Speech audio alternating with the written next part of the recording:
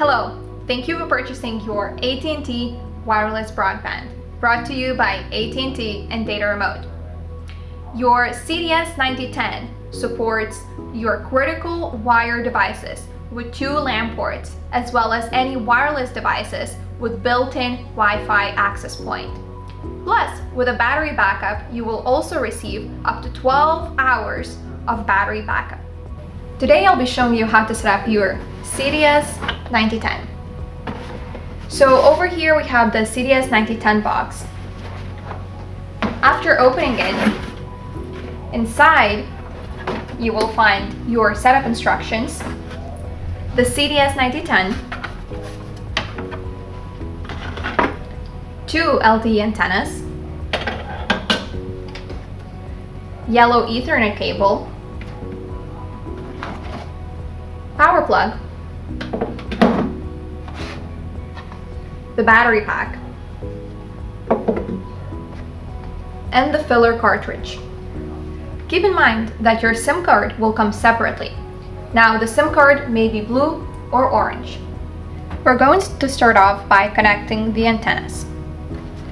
Take the 2 LTE paddle antennas and connect them to the gold LTE antenna ports on the back of the device.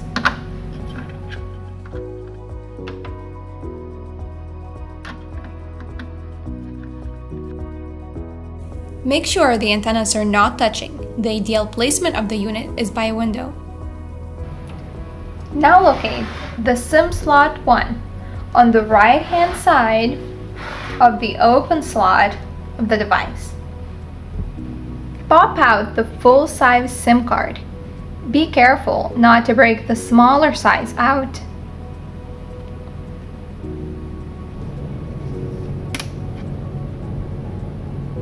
Insert the SIM card into the SIM slot 1. Gold chip face down until you hear a click. Hold it onto the sides so as you don't break the smaller SIM card out.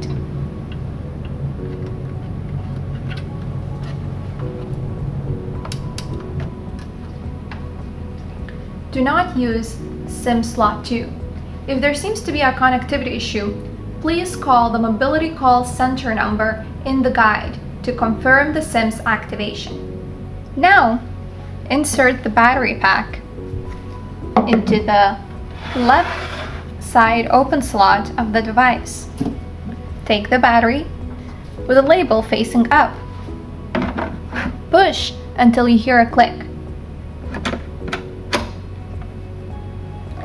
Insert the filler cartridge into the right-hand side of the device. Push until you hear a click. Now plug the power cable to the AT&T 9010.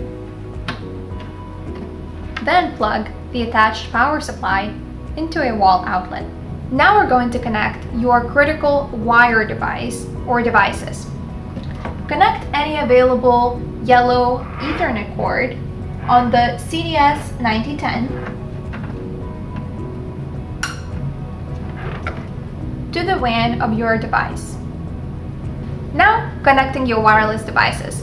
You can connect your wireless devices by using the SSID and password that are available in the Quick Start Guide. Then, test your connectivity by browsing the internet. Congratulations!